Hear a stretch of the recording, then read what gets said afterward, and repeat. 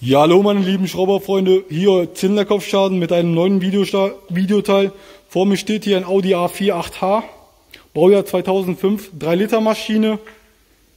Der Motorcode, das ist ein BKN, für die, die entsprechend den Motorcode kennen.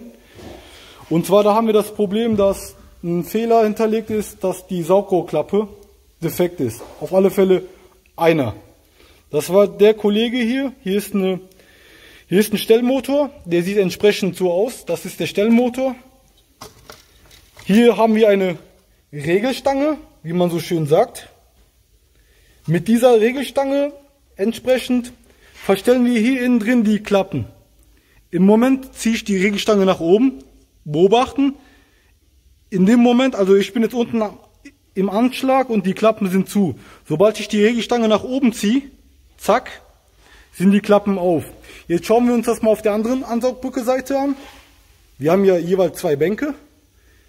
Da ist die Regelstange jetzt komplett unten, also genau das Gegenteil, und die Klappen sind offen. Wenn ich jetzt die Regelstange nach oben ziehe, beobachten, zack, Klappen zu. Ja.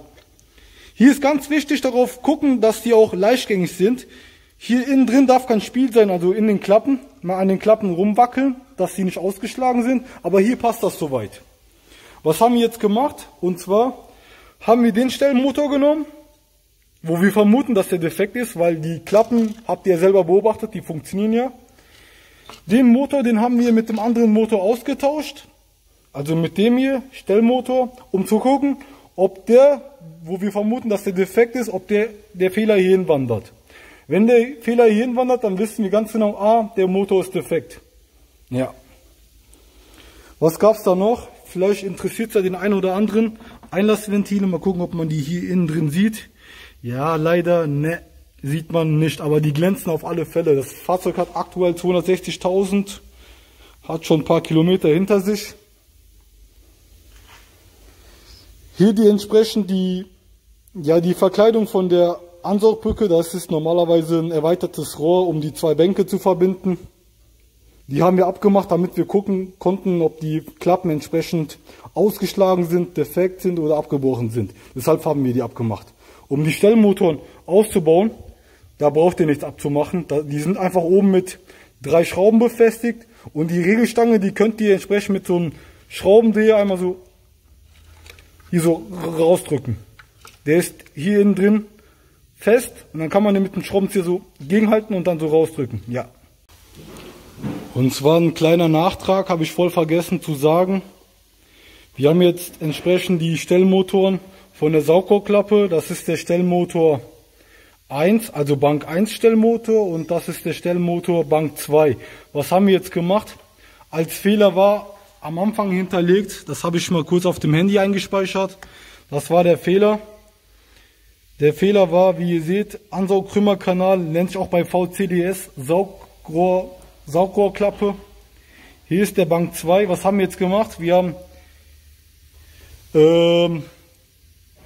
wir haben den Defekten, wo wir vermutet haben, dass er der Defekt ist, hier auf die Seite eingebaut, um dann zu gucken, ob der Fehler wandert. Jetzt haben wir entsprechend den Fehlerspeicher nochmal ausgelesen und was sehen wir da? Exakt, der Fehler ist jetzt auf Bank 1 gewandert. Das heißt, die Ursache ist der Kollege hier, also der Stellmotor, der ist defekt. Ja. Und noch eine kurze Erläuterung, ich hatte euch ja am ersten Video kurz die Klappen hier gezeigt, dass sie funktionieren. Für die Leute, die wissen möchten, wozu das gut ist. Und zwar, wenn die Klappen zu sind, dann haben wir einen kleinen Ansaugweg, das heißt, nein, nicht einen kleinen Ansaugweg, einen langen Ansaugweg und der ist verengt. Das hat zur Folge, dass entsprechend die Geschwindigkeit der Luft entsprechend rapide ansteigt. Wenn die rapide ansteigt, dann haben wir einen höheren Drehmomentverlauf. Das heißt, im unteren Drehzahlbereich haben wir höheres Drehmoment. Und wenn wir mit der Drehzahl, also mit der Motordrehzahl über 2000 oder 3000 Umdrehungen sind, das heißt, wenn wir Leistung beanspruchen, dann öffnen sich die Klappen. Das heißt, dann haben wir sehr wenig Widerstand für den Luftstrom. Das heißt, da kann sehr viel Luft pro Minute entsprechend durchfließen. Dann haben wir mehr Leistung. Das ist also Sinn und Zweck der Sache. Also kurz zusammengefasst, Klappe zu, untere Drehzahlbereich, höheres Drehmoment und bei höherer Drehzahl alle Klappen auf, damit entsprechend mehr Luft durchfließen kann, dann haben die mehr Leistung. Das ist Sinn und Zweck der Sache. Okay, ich hoffe, ihr habt es mitgenommen. Der Kollege war kaputt, den haben wir auf die Seite eingebaut, um zu gucken, ob der Fehler wandert, und das ist der Fall. Danke, dass ihr zugeschaut habt. Lasst mir gerne ein Abo da. Könnt auch gerne in den Kommentaren schreiben, wie ihr den Fehler gelöst habt.